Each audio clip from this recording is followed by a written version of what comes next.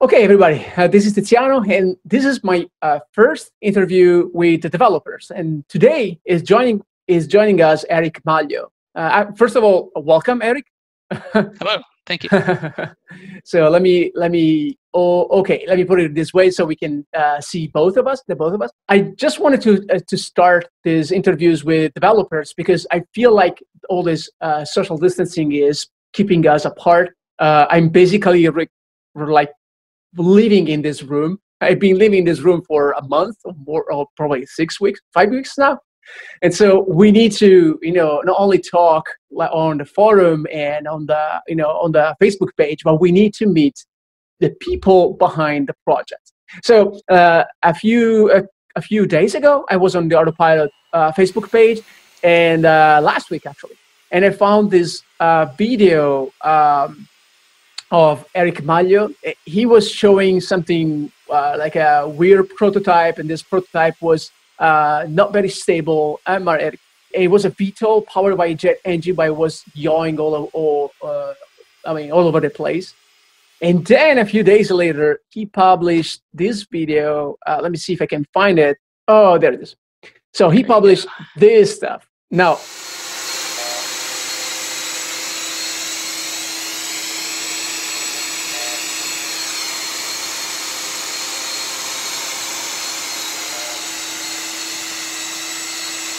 okay, how cool is that?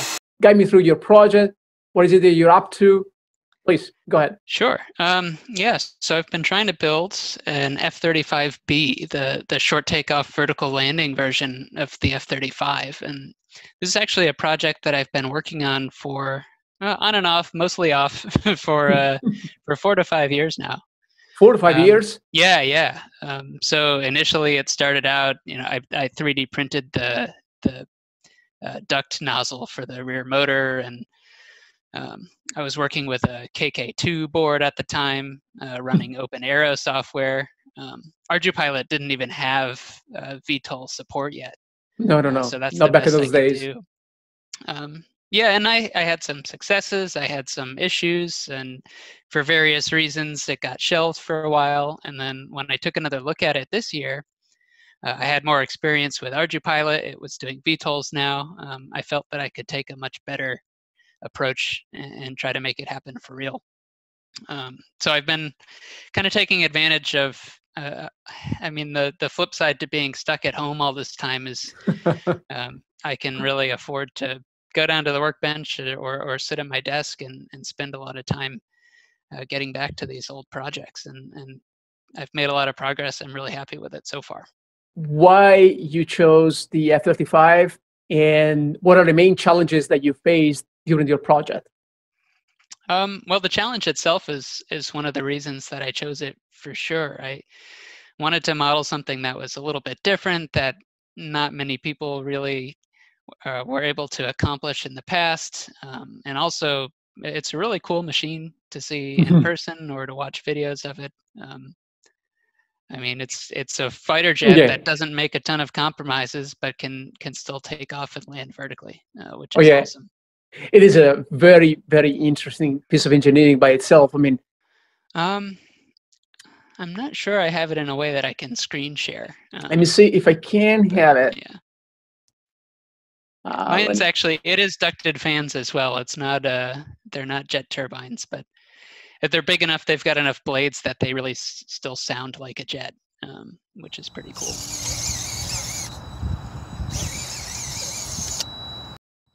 How did you come up with this design? I took a lot of looks at how the real one does it. It's pretty similar in that you've got here's kind of a prop here. We've got the 3 rings of bearings between look at that. The front of the duct where the fan is, and the rear where the nozzle is. Okay. Show me. Yeah, and then there's motors with gears, and they rotate each of these segments, and if you rotate them in a certain order, you can deflect the whole nozzle into the vertical configuration. So that's how the real one works, and that's how I knew that I had to do it. But a lot of the challenges with making a model of this are figuring out how to control it, how to make it work well under load. One of the reasons in the first video that you saw that there was a lot of yaw instability was because when there was thrust load on the duct, it was putting enough force on the bearings that there was too much friction for the motor. And I didn't learn that until afterwards. I added some more bearings and I got that straightened out. Yeah, I see. It's a very, very complicated part. How did you come up with the design, and did you find anything online that did help you out? Not really, aside from just pictures. I do a lot of CAD for, both for hobby and for a living. I'm an aerospace engineer. I do a lot of mechanical design. And this, I've had enough time. I've been working on it for long enough that iteration after iteration, I could refine it and get it working well. I think what you saw in the hover test was the 3rd or 4th version of this. Now, from a software perspective, you're using ardupilot, correct? Yes, I'm using ardupilot for the flight control, and then I wrote a bit of Arduino software to actually control the duct nozzle. Okay, and are you in any way changing the open source code, or do you just use just tune it up with parameters? I changed it a bit, and that was my first time really doing that, since I have a little bit of experience writing code, but not enough to call myself a regular developer. So with some help from the community and some of the core developers, I made a new motor mixer to handle the motor layout of the F-35. It's similar to a tricopter in that it's got one rear motor that does vectoring for yaw control, but it has 4 total motors instead of 3. The 2 main lift fans, and then there's 2 very tiny roll motors out on posts for roll control. Yeah, because as every vehicle that flies in as a VTOL, you need at least 4 independent actuators to control the 3 orientation and vertical direction. So you need at least 4 independent actuators, and I saw that you have the tail that works for controlling the yaw. Then you have also jet on the side for the roll. So I've got this here off to the side. Okay. It's a little bit bulky. Oh, perfect. Okay, that's it. The yaw control, motors. Yeah. The one ring back here that is part of the transition is also moving the whole duct for yaw. And then I have the roll thrusters, little tiny motors. Thrusters, yeah, those tiny motors out on here, and then there's the lift fan up in the front. Okay.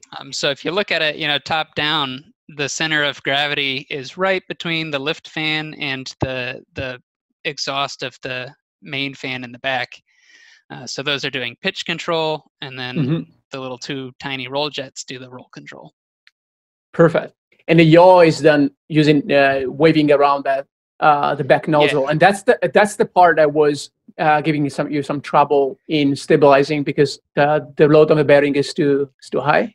Yeah. So when it's under thrust, it's pushing direction, up. Yeah. It's making a torque around this ring here. So if you can see, actually, I've got some ball bearings on the inside of the gears. They're probably a little bit more clear to see, maybe along this ring. And then I had to add some more along this side, pressing against the face to support the top of it when the thrust is trying to torque it together. So that is what was able to make that jump in stability that you saw from the first to the second video. And then just some conventional tuning should be able to get rid of the rest of it and make it really stable. So what's the next step? Definitely more tuning. I've been spending a bit of time with it past couple of days, sharing some logs with people and getting some opinions. Getting a little closer. I think maybe a handful more flights and I'll have it really well dialed. And then after that, I have to start thinking about how I'm going to test transition to fixed wing flight. Have you ever even started to work around the real fuselage and the wings? Only a little bit. I intend for it to be a fully 3D printable model, which mostly means that all of the work that you'd typically put into crafting a nice airframe has to be put into the design. So the design is going to take a really long time before it actually produces any pieces. But in the meantime, what I think I'm going to do is build a simpler model, with foam wings, simple parts, so that I can test transitions in software and break it. Before I risk anything. And break it. You got to be very brave for the first transition. For sure. I don't know. Probably the safest thing to do is climb as high as possible and give it time to recover if anything goes wrong. Or I don't know. Have you thought about using a parachute eventually for recovering? Because that sounds a very expensive piece of vehicle that you're going to test. I don't know. I think if I can test all of the individual components separately, I'll be pretty confident. ardupilot, of course, it does a great job stabilizing it in hover. It'll do a pretty good job in fixed wing, and it's done a great job on VTOL transitions on other vehicles in the past. So I think if I can get all those individual elements applied to my aircraft, then there shouldn't really be any problems. Big shout out to all the developers that are working on the project. You mentioned that there are some co-developers that are helping you out. You want to mention them?